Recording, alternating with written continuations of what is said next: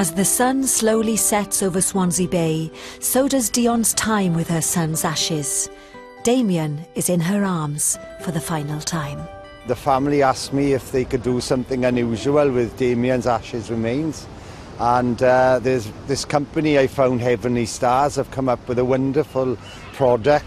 It's a celebration of life fireworks, where they took Damien's ashes and they've placed them in quite a lot of fireworks. We're just waiting for dark so that he can be sent on his final journey in a blaze of colour and stars, and the family are here to witness that, and I think we're going to raise a glass or two of bubbly. I think what a lovely final thing to do. I'm looking forward to the firework going off, but I'm also sad because it's another way of saying goodbye to him, really. So, but it's to commemorate him, and this is why we're doing it. It's a way of saying goodbye to him, and he'll always be up in the sky. It is a fitting tribute at the end of the day. Fantastic.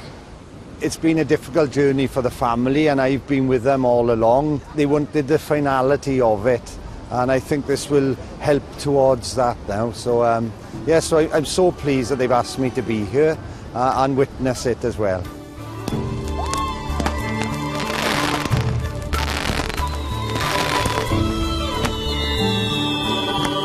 Everybody loves fireworks, they're so spectacular, and it just makes you smile when you see a firework, and it is a celebration of life after all. So yeah, I would be quite happy for my ashes to be sent up in the sky, definitely. As a child, he loved fireworks. He just adored them. So when Gareth came up with the idea and came to me about it, I thought, yeah, it's fitting, let's do it.